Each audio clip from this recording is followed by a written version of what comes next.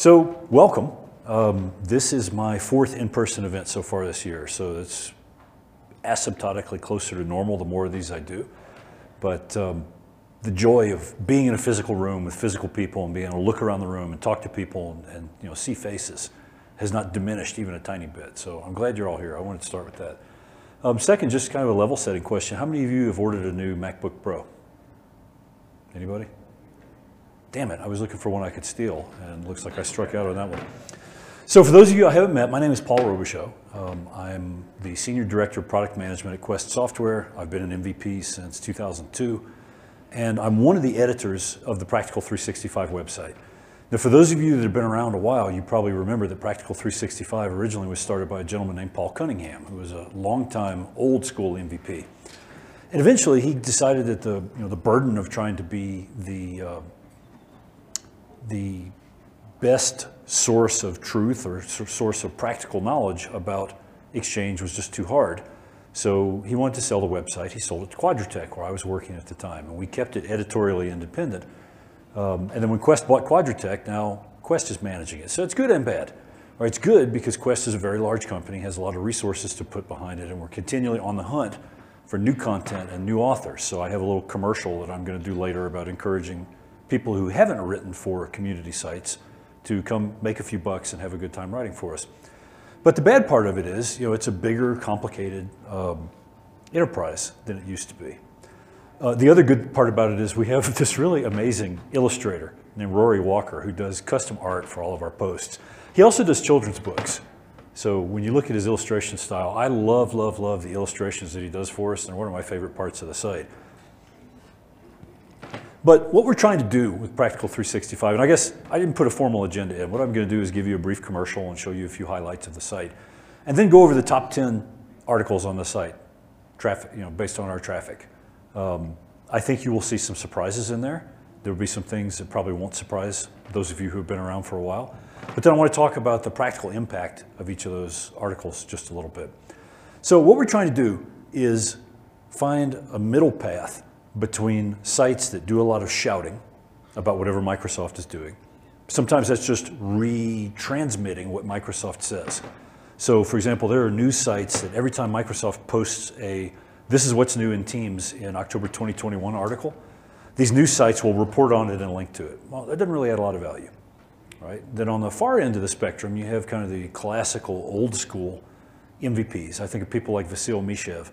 Vasil might write one article a year on his blog, but when he does, oh my God, it's like a concrete block, right? It's going to be super dense, super technical, super valuable if you can understand it. What we wanted to try to do is hit the middle between those and talk about news where it's important and help people understand where the market, if you will, is going, where Microsoft is going, but also give people stuff that they can do something with, right? It's right in the name. We want everything that we talk about, everything that we post, to be practical. So for those of you who have seen Tony Redmond's articles on the site, he does a really good job of striking that balance, because Microsoft will do something and Tony will come out and give an opinion, right? Because he's Tony, of course he will have an opinion. But then usually there will be a PowerShell script or some code in GitHub, or there will be a thing that you can use to do something about whatever it is he just gave you an opinion on. And that's kind of the balance we're trying to hit. So we focus on real world scenarios, but beyond the articles, we have blogs. We have an active, ongoing podcast, which is actually a lot of fun if you haven't seen it before, because Steve Goodman, my co-host, is not only a funny guy, but has a terrific radio voice. We do videos. We're starting to do more things at live events. This is sort of a test balloon to see if we get up and talk about site content in a room as opposed to doing it online, does anybody care? Do we get anything, does the community get anything valuable out of it? Do we get anything valuable out of it?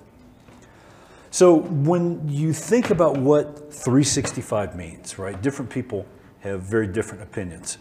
I've had multiple arguments with my brother because he works for Microsoft on the Dynamics 365 team. And when I say 365 and when he says 365, we're not talking about the same thing, right? Those of you who've worked with Dynamics know what I mean. So for the site, what we're primarily focused on are Azure AD, because that's the identity substrate that underlays everything that we do. Exchange Online, SharePoint Online, and OneDrive for Business.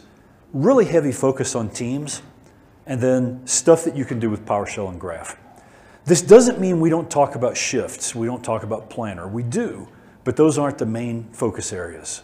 What we've seen over time is Teams went from being kind of, I don't know, bottom of the top 10 in terms of what people were interested in, zoomed up to the top. And I think if you were to plot our site traffic looking at Teams content, you'd see it tracks very closely to the uptake in Teams that we saw starting like February, March 2020, right? Which is to be expected. What's maybe more interesting is that SharePoint interest has pretty much held steady. Now, that's interesting because the number of users on SharePoint, the amount of data in SharePoint, the number of, the amount of revenue Microsoft is making from SharePoint, those are all increasing, but we don't see a corresponding increase in demand for content in talking about SharePoint. That could mean a couple of different things. One is that people don't care, and that's clearly not it. The other is that they already have news outlets or places to get practical information about SharePoint that they already like, right? So we're always trying to look at, are there other areas we should focus on? But for right now, these really seem to hit the sweet spot of information that people can actually use to make their environments better. So our site reach, our marketing people made me put this in, but you can see, our traffic is primarily in the areas where you would expect it.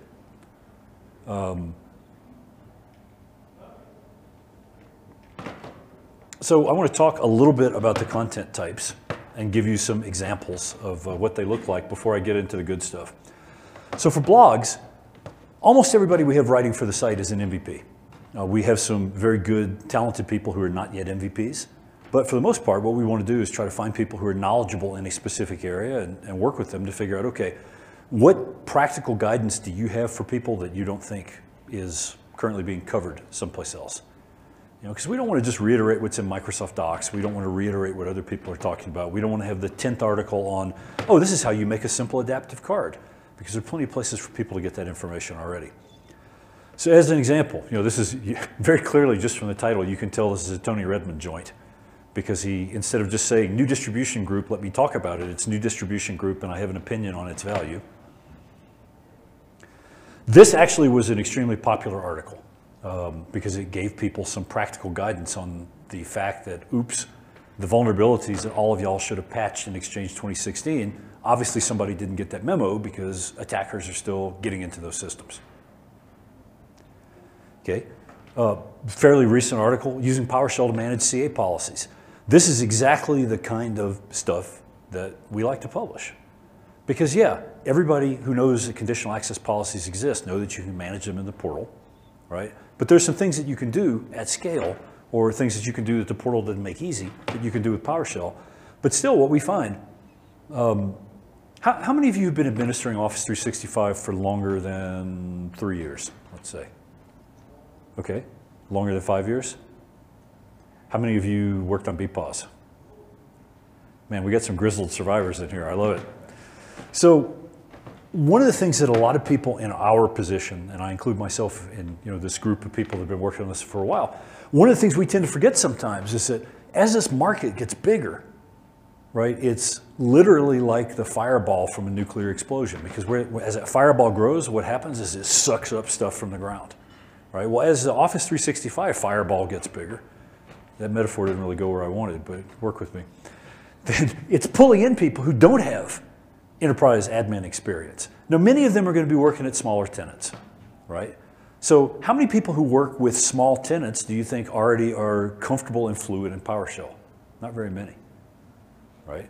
How many of those people who can spell PowerShell and are not afraid of it are comfortable enough to use it to manage CA policies? Maybe not many. Right? So even though some of this content you look at it, you go, well, duh, who doesn't know how to do that? You would be surprised at how many people don't know how to do that, even among people who are experienced admins, because, next audience participation question, how many of you came into 365 from managing Exchange on-prem or Exchange online and then ended up with all the other workloads dumped on your plate, right? That's a super common path. And so there's no guarantee that just because you're managing the entire estate of 365 that you've been exposed equally to all the technologies that make it up. Okay, passwordless. How many of you have heard Microsoft talking about passwordless this, passwordless that, right? It's a term that's on their lips a lot lately as part of their push to make everything zero trust. I've switched over my Windows Live account to use it, and I love it. It works flawlessly. It works on my Xbox. I get authentications on my watch. it just makes the whole process simpler, and I love not having to worry that my password will be compromised or that I'll forget it as I get older, right? And of course, this was a sad day. I hope everybody celebrated it in the appropriate manner, but those are some examples of things that we have. Now I have sort of a welcome message for Steve that I was going to play. I'm not a big fan of playing videos in sessions like this, but I'm going to just so everybody can hear how awesome Steve sounds when he talks. Oh, except yeah, I forgot to plug in my audio because I forgot that I was playing any videos, and fun fact, this laptop does not have a headphone jack, so never mind, you don't get to hear Steve, sorry.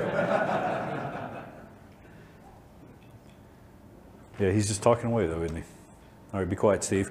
So if you're on Twitter and you want to @ him to tell him, hey Steve, sorry you're not here, that would be mean because he's in the UK, he's not allowed to come here yet. So please, seriously, don't do that.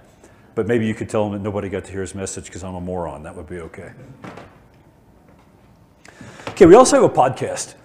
This is a lot of fun. I want to start by saying any of you who have something interesting that you would like to talk about on a podcast, please come see me. We're always looking for guests from the industry to talk about industry trends, to talk about things that are happening. We recently, and I love doing this, recently had Greg Taylor on to talk about the upcoming, ongoing, maybe one of these days, death of basic authentication. So for those of you that haven't been tracking, that got pushed off and pushed off and pushed off, and now it's not pushed off anymore. It's happening. They're already turning it off for new tenants. One thing that you may not know if you haven't been reading Greg's stuff or you haven't seen this podcast episode, they're actually turning it off randomly. Yeah, which is, that's a pretty neat move. That's the old style scream test, right? Where you turn something off and see, does anybody complain that you turned it off? If not, then cool, you can leave it turned off. 5 years ago, Microsoft would not have done that. You know, they would have said, well, you need to turn it off, you need to turn it off. They wouldn't have just said, no, sorry, we're turning it off. Hope you're okay with that.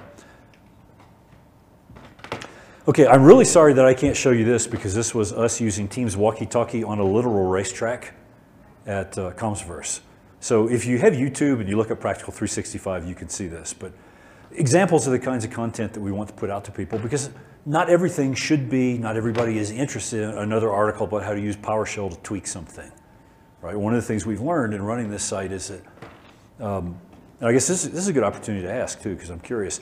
How many of you, if you had a choice between a blog article that explained something and a video that explained the same thing, how many of you would prefer the video? Okay. How many of you would prefer the article? How many of you don't care and you would use either depending on what you were doing? Okay. I have a confession to make. I hate watching videos. Right? I would 10 times rather read something, unless the video is showing me something visual that I need to see, like how to remove a part or how to fly a maneuver at an airplane. I would always rather read it. But it turns out that I'm a dinosaur, and there are many people who would rather see things in video form, and so we're trying to make sure that we cover those people. This is true. Now what you can do is play it at like 1.5x, right? Sometimes that helps. So among our other videos, you guys would be amazed at how long Steve spent doing this as a background for Teams. So I'm not encouraging you to spend your time looking at Steve's Lego videos, but it's not a bad thing. But as an example of some of the other kind of videos we had, we did a really interesting interview with the two guys at Accenture that own their Teams deployment, where they support more than 500,000 global users. And got some really practical feedback on what they're doing around Microsoft Teams rooms, how they're trying to build their offices to allow the resumption of hybrid work for everybody. Because when you think about it, Accenture didn't have office space for 500,000 people before the pandemic, right? Well, guess what? They're certainly not going to buy 500,000, office seats worth of space for people now. So what are they doing to facilitate that, to make sure that everybody who needs to be in the office can be in the office when they need to? And more importantly, how are they taking advantage of Microsoft's technologies to make that possible? Okay, enough blathering about the site and how cool it is and so on. So in 2020, I asked our ops team to pull these numbers together because I wanted to give everybody a taste for what scale looked like last year. Ballpark, we're going just under 750,000 impressions per month, which is Nothing compared to Breitbart or People magazine, but it's a pretty significant amount. And if you look back over time, what you're going to see for these top 10, and I'll forewarn you now, for these top 10 items, some of them are old, right? So you probably have all heard of Chris Anderson, the guy who came up with the theory or the concept of the long tail, right? There's always going to be a lot of content that's very time limited, if you will, but then as time moves on, people want to be able to find old articles or buy old magazine copies or get old books from the library. And the more content you make, the bigger that long tail gets over time, right? You can think of it like a bell curve where there's a big swelling in the curve over toward the new end, but as time marches on, that long tail gets longer and longer, and you can still be profitable and still pick a good market area where you're only serving content in that long tail. Secondhand bookstores are a great example. Look at all the people that are making money selling vintage stuff on eBay or Etsy or what have you, right? I mean, there's a market out there for it. So if you look across these numbers, I want you to keep these numbers in mind in terms of what a typical year looks like when we talk about this content. So our 10th most popular article was from this year, and it was Steve doing a hands-on with the CarPlay feature for Teams. How many of you have cars where you use CarPlay? So I love it, and I was excited when this showed up on the roadmap, and then I wondered where the hell it was for the next 2 years, right? I know we've all had that feeling. The Teams team is really good about committing to things on the roadmap, but as big as they are and as hard as they work, they still can't do everything. And they have other priorities or other exigencies that come out. So it's not always a one-for-one swap. You could say, well, sorry, we didn't get the Teams stuff done because we had to take all the engineers who were working on it and have them work on service scalability to handle the pandemic. That's not exactly how it works, but it is fair to say that if they prioritize, when they rebalance their priorities, if they increase the priority of one thing, that necessarily means the priority for some other thing is going to have to decrease. So when they shipped CarPlay, everybody was all excited. Steve drove around with it in his car and put it to the test. And the takeaways that I would leave with you from that test are, Microsoft did deliver what they promised. They said they would support CarPlay, and they do.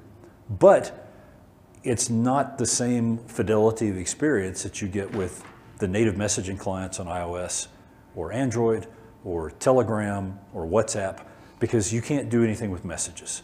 You can join your next meeting. Right? That's pretty simple. You hit the voice button and say, join my next meeting. But if you have 2 meetings at the same time, guess what? You don't get to pick. If you want to call somebody, you can if they're a contact. You can answer calls, but that's pretty much it. So the scenario you probably all had in mind of, oh, I'm going to run out and grab a hamburger during this boring meeting, and if anybody texts me, then I can pretend to be engaged. You'll still need your phone for that, right? Except not in California or Washington, where you're not supposed to have a phone in your hand. But they haven't said anything about what they're going to do in future, right? I think how do I want to put this? The path that they could take is really clear when you look at other messaging apps that are properly integrated into CarPlay. Right? Are they going to do all those things? I don't know. Are they going to do the same level of integration with Android Auto? I don't know that either because they haven't said publicly. Okay, number 9. Now this is a funny one because our 9th most popular article goes all the way back to 2015. So think about the messaging landscape in 2015. People still had a lot of on-prem servers. We didn't have Outlook 2016 with all of its sync improvements. And yet, people still wanted to know how they could increase the size limit on messages in the service. We knew how to do that on-prem, right? Because you could do it at the mailbox, you could do it at the connector, you could do it at the mailbox database. But it was not at all clear how you would do that in the cloud world when there were no connectors that you were allowed to touch and there were no mailbox databases that you could see. So it turns out the way to do that is to use mailbox plans. Now, something interesting that I noticed this morning, we published an article yesterday on Practical 365 about more details of interesting things that you can do with mailbox plans. So that's a good example of, even though this content is old, it's still applicable, right? Mailbox plans are still what you use if you want to change the send or receive size limits. And Microsoft, although they've changed mailbox size limits, they've changed a lot of other aspects of how message traffic flows. We still have the same 35 meg in, 35 meg out default limit unless you change it. So it's nice to see that in a world where so many different things change more or less at whim because of Microsoft, they at least have stuck to that. Okay, this is, how do I want to put this? When I was a boy, I used to love to go to my grandparents because they had these giant stacks of old newspapers and old National Geographics and old Time magazines. And so I loved reading, Time magazines from like 1966, 1967, before I was born. So I'm not saying that you get the same feeling of nostalgia looking at how to set certificates on a receive connector, because I'm curious, do any of you still have operating receive connectors in your environment? Okay. One guy who I'm not going to point and laugh at, but you can see this is a good example of, it's a popular article, but the reason it's popular, the reason why it is where it is in the site stats is not because people are looking at it right now. It's because this long tail of people who have looked at it over and over again since 2016 have bumped it up to that level. Okay, this is one that I thought was interesting because this is not something that I knew anything about. Right? I like to think that I'm reasonably knowledgeable and I try to stay informed, but Microsoft is shoveling new features into the ecosystem faster than most of us can keep up with, right? So one of the things I didn't know, and this is super relevant for those of you who are planning to go back to a hybrid work environment where you're going to have physical people and physical desks, Microsoft has built some tools to facilitate that. So in Outlook, sorry, I thought I had to sneeze. In Outlook, on the web, what you can do now is you can see floor plans. So for example, you can say in building 6 in Aliso Viejo, we have these they call them workplaces, right? So for those of you who are familiar with room mailboxes, a workplace is like a room mailbox, but it's not necessarily a room because it could be a hot desk or a huddle room or a corner of the office that has an MTR in it or something like that, right? It's not necessarily a room in the traditional sense. But when you create workspaces and you assign them the metadata that you can set with set place, then people can find them. Right? In the same way that you could have a room list to say, okay, I'm going to pick a conference room. There's some additional metadata, plus Outlook has the ability to give you a floor plan. So why would you care about that? Well, think of the traditional scenario where you go into the same office building and you sit at the same desk every day. You probably don't need a floor plan for that. On the other hand, think of a scenario where you are occasionally going to one of a variety of locations that are leased from someplace like WeWork because your company doesn't have a physical office where you live anymore, or where you have transitioned to a job where you are traveling to different work sites, some of which you haven't been to before. In that case, a tool like this gets to be super valuable because you can use it to figure out, okay, I've got to have a meeting with 3 people while I'm here. I need a space that accommodates 4 people. And then I need to know how to get there so I don't wander around the hall looking lost and come into my meeting late, right? Some of us have probably done that in past times. What's interesting about this is that Microsoft, how do I want to put this? They have a lot of room to continue to integrate things like this to enable hybrid work. So every time you hear a Microsoft executive get up and talk about what Microsoft is doing around hybrid work, keep in mind that they're doing that themselves, right? I mean, Microsoft itself is transitioning to a world where their center of gravity may still be in Redmond, but an increasing percentage of their employee base is not going to be in Redmond. A couple weeks ago, I was at the South Coast Summit in the UK, and Donna Sarkar, who some of you may know from her work on Windows Insider, and who now runs the accessibility team there, said that none of her team is in Redmond. And when she said to them, hey team, it looks like pandemic restrictions are starting to loosen up a little bit, and I got approval from my management to relocate anybody who wants to come to Redmond, all 12 people on our team were like, oh hell no, no, we don't want any of that, we want to stay where we are. I think you're going to see that become the model, and I think you're going to see Microsoft continue to invest in making that hybrid experience better by putting improvements in the service. Some of them will be useful and popular, some of them will be useful and not popular, some of them will not be useful, right? Because they're figuring this out on the fly just like the rest of us are. Okay, permanently removing deleted users. Well, this is kind of falls in a gray area, right? Because on the one hand, it's a 2015 article, so you might look at that publication date and say, nobody needs this. On the other hand, sometimes you really and truly do want a user account gone, right? This is like the scorch switch for old versions of Link and its predecessors. You want that account gone, you want it removed, you do not want it retained in the dumpster, you want all of its entitlements gone, you want its GUID gone, you just want it gone. So the only way to do that is with the remove Azure AD MS deleted directory object commandlet.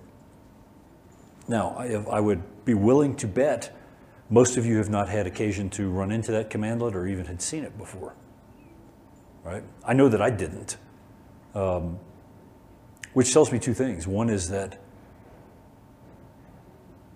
Microsoft, I always have to be careful because I don't want Laurie to like pop up from behind the bench and write me down on the bad list. Microsoft obviously doesn't see a strong customer need to be able to permanently delete objects, or they wouldn't hide it behind this commandlet that nobody's heard of, right? There would be a checkbox or something in the portal that says, really for true, permanently, totally, irrevocably remove this object. And they don't do that. So why don't they do that? Well, either they don't think there's a demand for it, or there are good operational reasons not to let people do that. As you can imagine, how many support calls they would get if they had that checkbox and people checked it and then called and said, oh, you know, this account I removed, it turns out that actually belonged to the boss and now I need to get it back. Or we thought this guy was leaving, but we made him a counteroffer and now he came back and now I need all his old OneDrive data. So good reasons for them not to turn it on, but you may have a good reason to know how to do it. So this last bullet, only do this if you're really, really, really, really, really sure, because the only way that you're going to get that object back is to restore it from a backup. And I'm going to go out on a limb, and I say this because one of the products that I manage is an Azure AD backup tool. I'm going to go out on a limb and say most of you probably aren't backing up your Azure AD right now, so only use this commandlet if you really and truly mean it. Okay, this is a hot topic because this is pretty fresh from last month. Microsoft announced that, oh, by the way, when we said that Exchange Online would have unlimited or bottomless archives, we didn't really mean that. We found the bottom, and that is 1.5 terabytes. So this, to me, was a great example of people very quickly getting outraged over something that has minimal impact to most of us.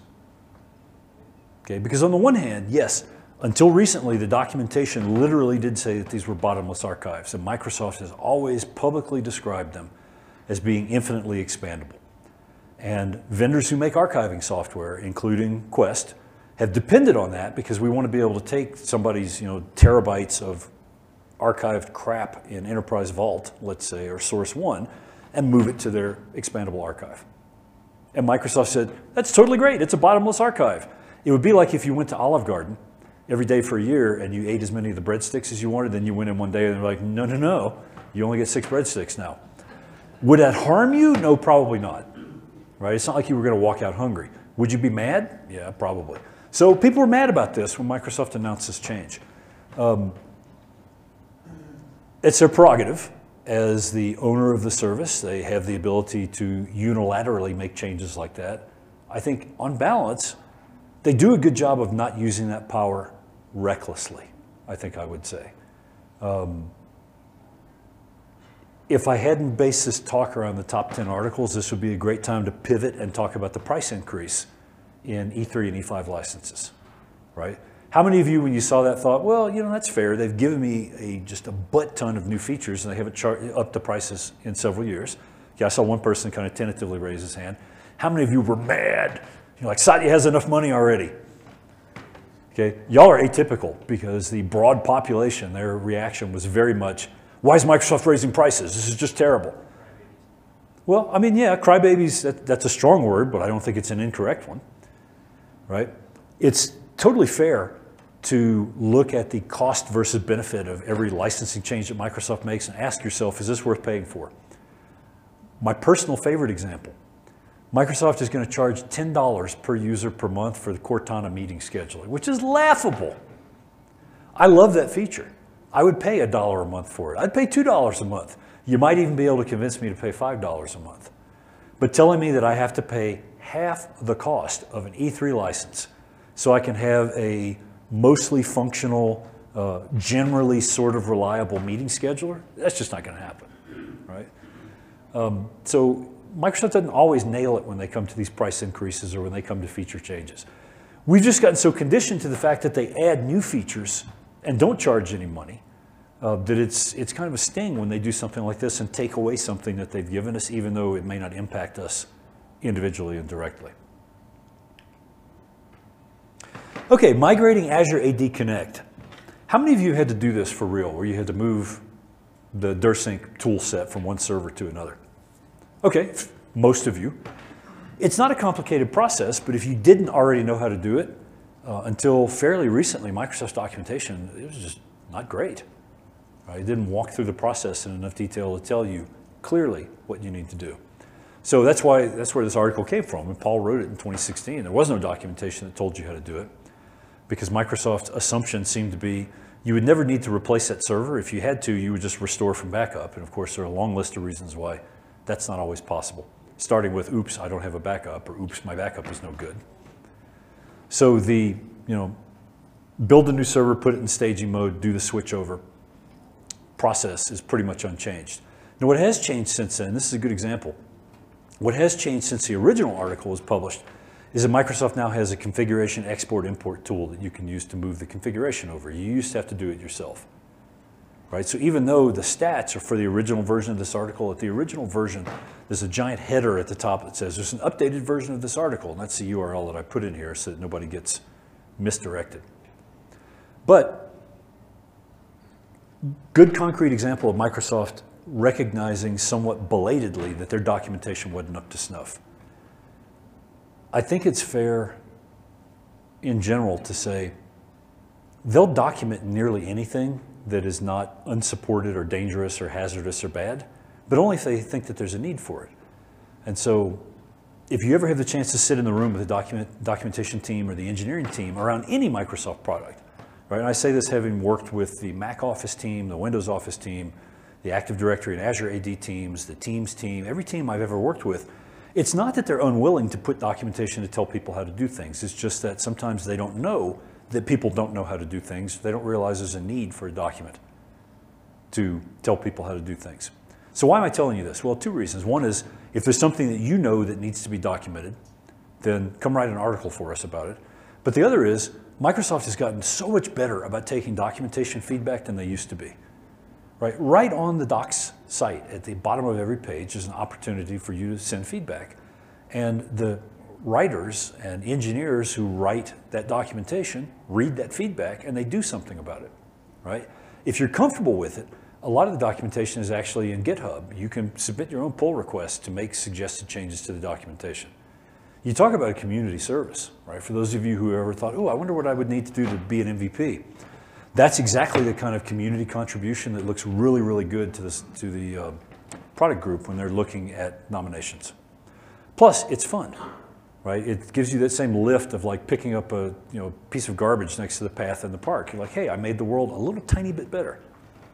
And I'm being completely serious when I say that. It is rewarding to do that because if you don't do it, if you have that knowledge and you don't share it, who will? Right? Microsoft can't get to everything. They can't pick up every piece of litter. So if you can help, if you have the skills and the ability, then I encourage you to do it. Now, I was really surprised to see this particular article be at number 3, because I know there are a whole lot of people out there who didn't patch their Exchange 2016 servers. You know how I know? Because I saw it on CNN, I saw it in the Wall Street Journal, I saw it in the New York Times. All these people who had their, to mix metaphors, they got beat up by the schoolyard bully and had their lunch money taken because they didn't patch their servers and they got shelled. There were a lot of customers in that situation. Now, we had some fascinating discussions internally in the MVP community and internally at Quest about why is this? And it turns out one reason is NetWare. Now, I don't literally mean NetWare. As much fun as it would be to blame this on Novell, right? That would be like trying to kick a ghost. But for those of you who worked with NetWare, how much ongoing maintenance did your NetWare servers need once they were in a stable state? Not much. You pretty much, as long as that server had power and nobody cut the coax to it, it was going to keep working, right? Well, guess what? Microsoft did that to themselves with Exchange 2016 because in the majority of cases where the servers hadn't been patched, they didn't get patched because people didn't know they needed to be patched, either because people didn't realize the servers were still there, because they were things like the one server that you had to have to do hybrid management, or because the server was off in a corner of the data center somewhere just calmly processing SMTP from multifunction printers or something. It wasn't failing, it didn't need any admin attention, so nobody paid any attention to it, so it didn't get patched. So what we learned from this as a community was patch everything all the time, and if you have things that aren't getting patched, figure out why and make sure they do get patched. But there's another reason for it too, which is more workforce related.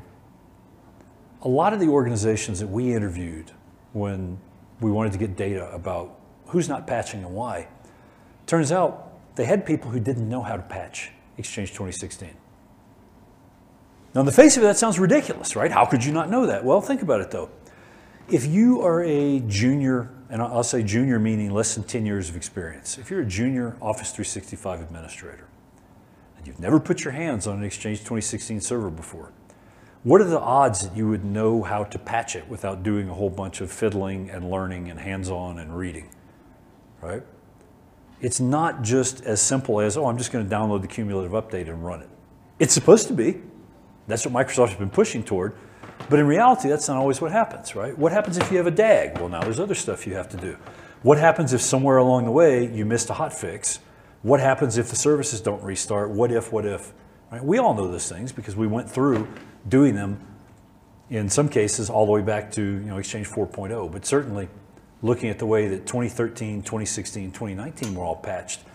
If you hadn't done that before and you had to do it cold, it'd be a daunting experience, right? And that's what I attribute the popularity of this article to is we saw a big spike around the time of Hafnium, and we saw another big spike around the time of Proxy Shell when the people who still didn't patch after Hafnium got hit again.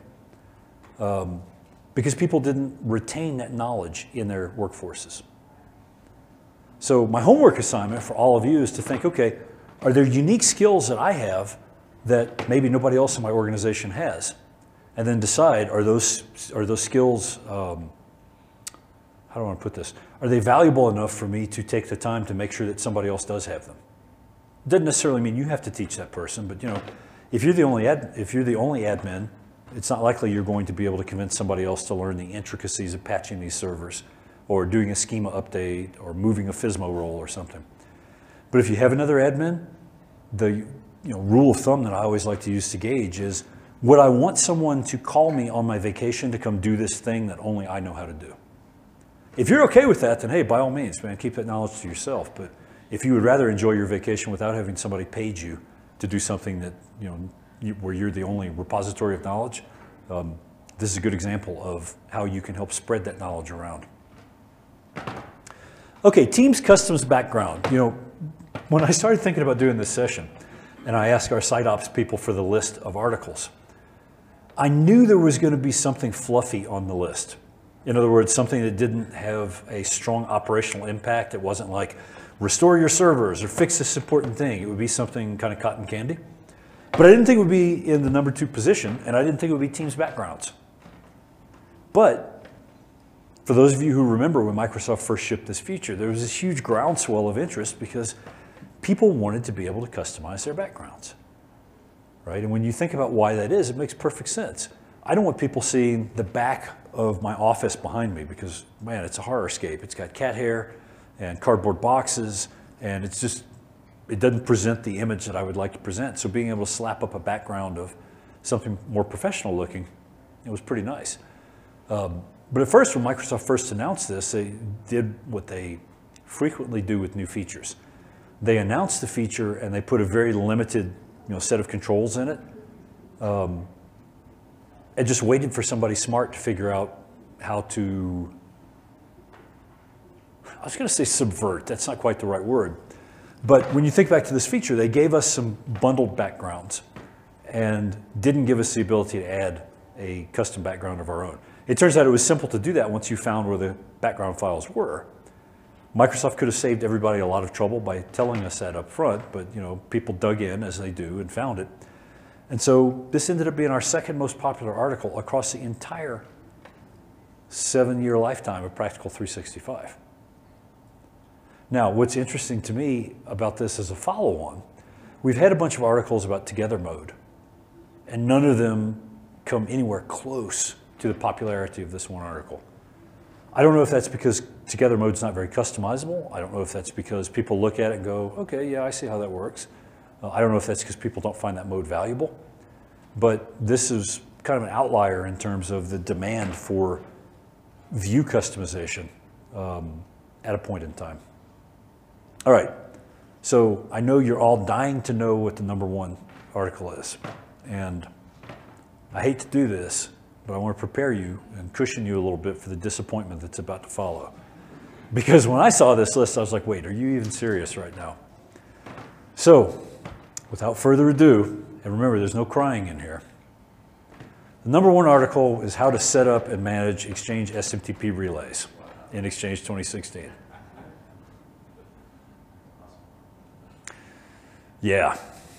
Talk about letting the wind out of my sails. I thought about fiddling the list and moving that down to like number 22 so I wouldn't have to talk about it, but I figured no, warts and all. You know, joking aside, there was a reason why this was such a popular article, and that's because Microsoft made a breaking change in 2016 that meant you had to configure relay connectors in a way that you had not previously had to. If you didn't do that, you weren't going to be moving any SMTP mail. So I can't think of another time since then when they have introduced a similar breaking change like this. I mean, there might have been one, but this is really the last time I can visualize them in a major product release doing something that broke something that worked yesterday. Right? I can't think of them doing it in SharePoint since then, in Exchange since then, in Skype since then. The fact that it's still on top of the heap after all this time, I think if you would break this down year by year, you'd see traffic for 2021 and 2020 is like this. But man, 2015, 2016, everybody was freaked out about, oh my God, mail is not going to flow, right? So I guess in closing, what I would say about this particular article and its position on the list is that statistics are sometimes misleading because this is a #1 article by aggregate number of hits. Is it the most popular article?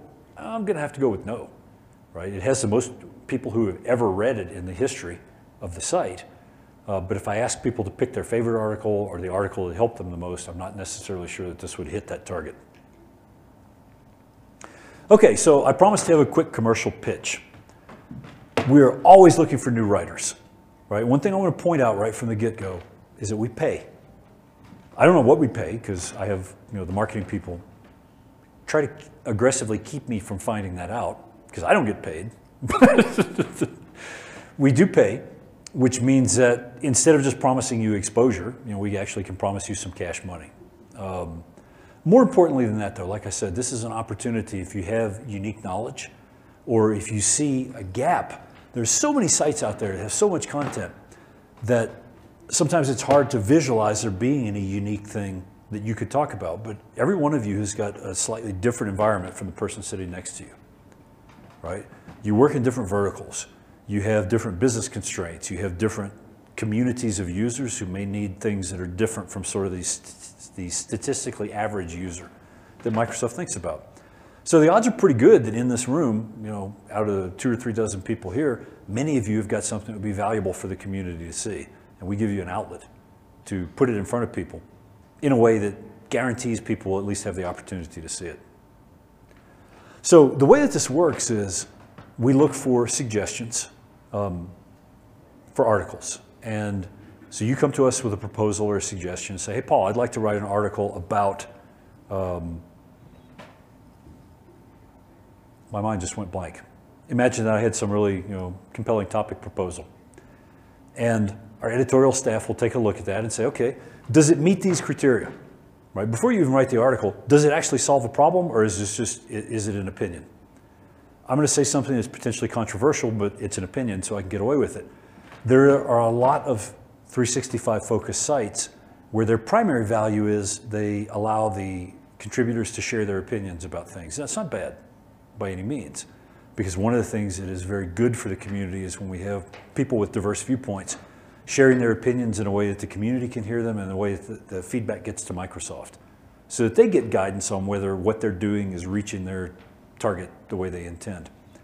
But we try not to do that, right? So the first bar for content is, does it actually solve a problem or does it tell somebody how to prevent a problem?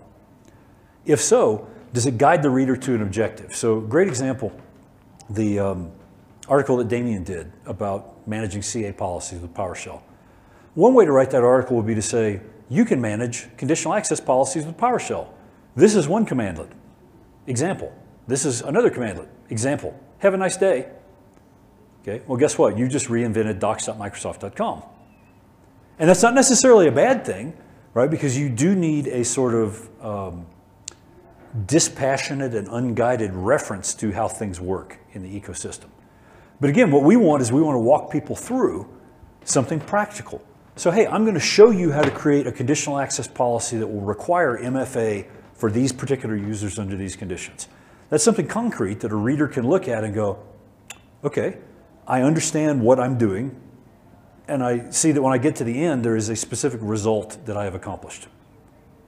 Because ideally, what we want is we want to deliver the problem statement and then propose and walk through a solution so that the reader, when she walks away, is equipped to go, okay, now I understand that solution well enough that I can generalize it and apply it to another type of problem that I have. Great, now I know how to create a CA policy to restrict or to require conditional access. Now I want to create one to restrict the ability of unhealthy Windows 10 machines that don't have AV running to connect. Okay, that's a logical next step. We want to help people improve their understanding, right? If I just give you a script and the article is, go to GitHub, download this script and run it and it will fix your problem, that's better than not fixing the problem, but it's not as good as explaining what the script does and why you did it the way you did it. Okay, I use this commandlet because this other commandlet doesn't, those of you who've had to use git msol user know exactly what I'm talking about. I use this deprecated old broke-ass commandlet because the modern commandlet that's supposed to let me do things doesn't do what I want to do yet. But any minute now, it's on the roadmap, right? Then the last thing, this is my favorite, and you can almost kind of think of these as a pyramid of desirability. So, an okay article is one that solves a problem. A better article is one that guides the reader to solving that problem by starting with an objective and getting there. A really, really good article is going to say, hey, everybody has this problem. And one way you could solve it is this. And another way you could solve it is that. But a better, faster, cooler way to do it, more efficient, less expensive, pick your metric, to do it is this. But all of these are aspects of what makes a good and popular and usable article. Okay, I went ahead and put this page in so that those of you who get the slide deck and want to go directly to these articles and do some compare and contrast can. In general, though, you can go to practical365.com and you'll see between the search function and the stuff that we highlight as best bets, you'll probably be able to find content on most of the things that you actually are interested in. Okay. I wasn't sure how much freelancing I was going to be doing with asking questions because I wasn't sure how many people were going to be here. So I didn't ask as many audience questions as I'd planned. So now I'm going to turn the time over to you guys and let you ask me questions. Yes, this is my real hair. I always like to start with that one. Get a lot of questions about that.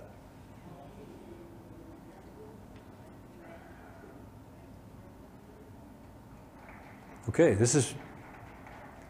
So with so much stuff changing to video-based, where do you see the future of this? I know there's little parts in here like me that just want to read stuff. So that's a good question. It does seem to be changing generationally to do it with your arms waving instead of just writing. That's a very good question. So Andy's question was, is there a generational shift that's driving people toward making more video content, and what do I think that future looks like? I was watching a video earlier this morning, and I enjoyed it, and it was valuable because it was a video explaining the effects of spiraling slipstream on an engine failure in a multi-engine airplane. And having the guy who made the video doodling in Microsoft Paint, which is what he was using, was super valuable because he could say, okay, I've got an airplane. He drew this little cross. And over here, this is the bad engine, and this is a good engine. And here's what happens with the slipstream over here, and here's what happens with the slipstream over here. That gave a visual illustration to the thing that a written description just couldn't do as well. But 90%, if not more, of what we do in this space doesn't necessarily benefit from that, right? I don't think there's a lot of benefit to showing somebody a screencast of, okay, this is the M365 admin portal, and I'm going to go into the admin center, and I'm going to click on this tab, and I'm going to click that button, and I'm going to click this button. It would be different if you had to click those buttons and they would randomly move around from place to place, or there was an alligator in your office or something like that that made it more challenging. But in general, you know, telling people where to find it is probably going to be good enough. But as I say that, there's a lady who does Excel training on TikTok. Now I want you to think about that for a second. There are people who are paying this person money. She had her first 6-figure month of selling these training courses. There are people who are paying money to receive instruction about Excel in a song and dance format in TikTok style videos. If that's not proof that there's something going on, right, then I don't know what is. So I guess, Andy, I don't have an answer. I'm not the guy to answer that because I'm too old. I mean, literally. Because I can't imagine wanting to watch somebody sing and, you know, do the Excel song. She actually did one that was, the audio track was the Beatles Come Together. This is one that I happened to see. It was combining 2 cell ranges. So on the one hand, holy shit, y'all, Excel is so dull. If I can have somebody singing a Beatles song and doing a little dance, it is going to make it more interesting, right? On the other hand, did I, you know, is that necessarily how I would want to absorb that information? I don't know. It stuck with me. I will say that. So I think there's something there. I just don't know that every type of content that you might want to consume is amenable to that. I mean, I don't necessarily know that I want people in medical school, you know, learning anatomy. Well, okay, anatomy is probably not a bad idea because that could be video based. I don't know that I want them watching TikTok videos learning how to diagnose diseases. You know? I've seen a couple that are compelling in different ways, right? And the Microsoft Mechanics videos. Yes. Those guys do a fantastic job. The best thing about it is they put the transcript right there with the video. So I can watch the first 30 seconds and say, hey, is this something that I'm going to be interested in investing my time in? And then go read the rest and skip over the phone. And it gives you both modalities. Yeah, right? I think that's a reasonable approach. I think what we're seeing, and this is a really welcome outgrowth of in the diversity efforts that Microsoft and other vendors have put out. Andy, I just realized I was supposed to throw you the microphone cube, so I will. How many of you have not seen one of these throwable cubes before? Hold it up, Andy, so everybody can see it. So this basically is just like a foam rubber cube that has the same kind of Shure wireless mic that I have here, but it's got a space around the outside where a sponsor can wrap their skin. It's great for environments like this because instead of having to get up and walk across the room with the microphone and hand it to the next person, you just throw the cube. I think you're right that having multiple modalities is going to be more the future. Microsoft has invested hugely in transcription and recording in Teams for exactly that purpose. Right? And I like that because I can search a transcript in a way that I really can't with a video. If I'm trying to find where did this happen, where were we talking about X, it's a lot more efficient to try to do that with something that's text-based. But then you run into the problem of trying to read a transcript that's produced automatically. That can be painful, right? So definitely have some room to improve that technology, but even so, it's come so far. Those of you who have used dictation software over the years know that if you got a 95, 96% accuracy rate out of your dictation software after training it for hours and hours, that was considered to be pretty good. And now, you know, every $200 smartphone running Android has got dictation capability that leaves that in the dust. Autocorrect still doesn't understand why I would ever use the word ducking, but you know, that's a problem for another day. Okay, anybody who needs the cube next?